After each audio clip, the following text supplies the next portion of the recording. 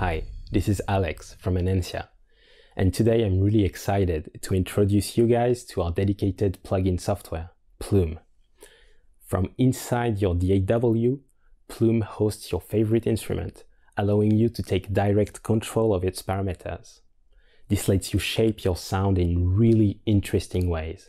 Filters, LFO, envelope, expression, you name it. The possibilities are just limitless. This video is meant as a global overview, as well as a very basic tutorial, so you can get started using Plume right now. The different sections are timestamped down below, so feel free to skip ahead if you want. Now, let's get started. Let's talk about installing Plume at first.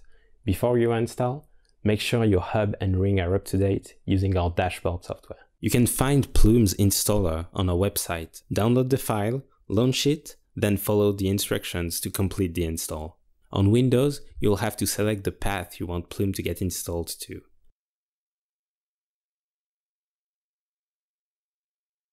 On Mac, it will be installed to the default plugin locations instead.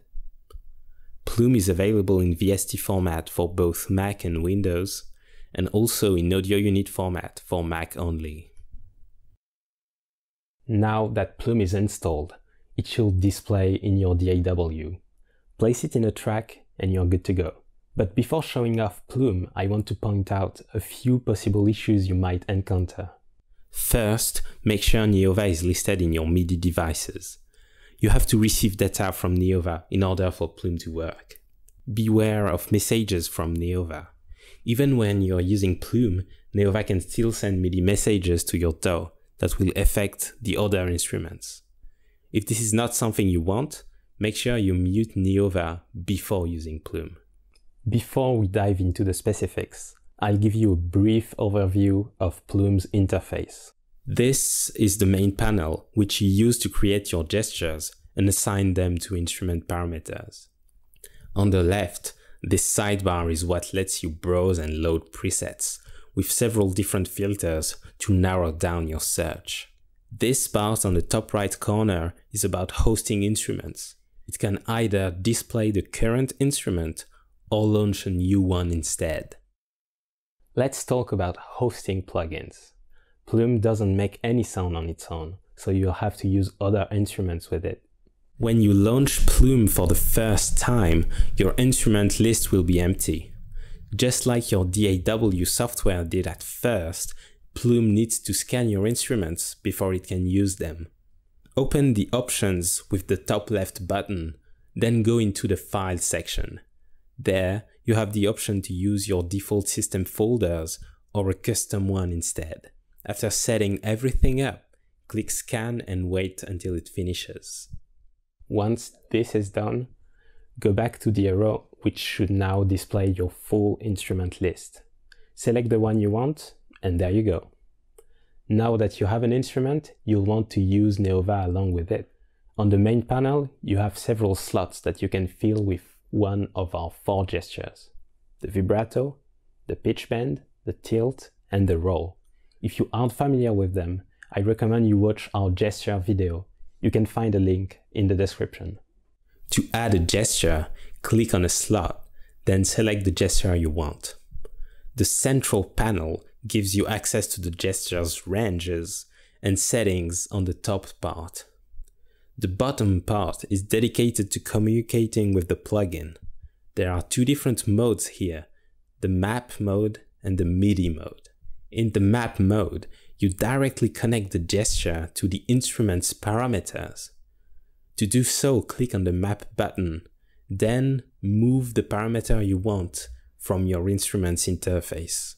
For instance, I want to use the tilt gesture to control this filter on my Falcon patch. I click on Map, then move the filter slider, and there you go. I can now control the filter using my ring.